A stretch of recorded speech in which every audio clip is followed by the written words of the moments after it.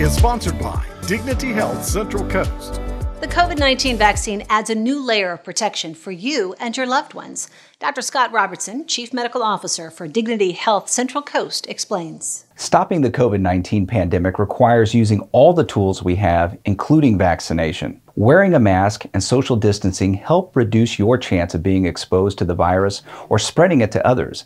But these measures are not enough. Receiving the COVID-19 vaccine, in addition to those measures, will offer you and those around you the best protection from COVID-19. There's no way to predict how COVID-19 will affect someone if they're exposed, so it's important to take every precaution to prevent it. The COVID-19 vaccine works with your body's immune system, teaching it how to recognize and fight COVID-19 if you are exposed. Receiving the vaccine is a safe way to build protection. It helps you build immunity without the risk of serious illness. You can't get COVID from the vaccine. However, you may experience mild flu-like symptoms. These are normal signs that your body is building protection and should go away within a few days. If we each do our part by continuing to wear a mask, wash our hands frequently, and practice social distancing, in addition to getting the COVID-19 vaccine, we can help bring an end to the pandemic. For more information, please call our COVID-19 hotline or visit dignityhealth.org/Central Coast. I'm Kristen Presall.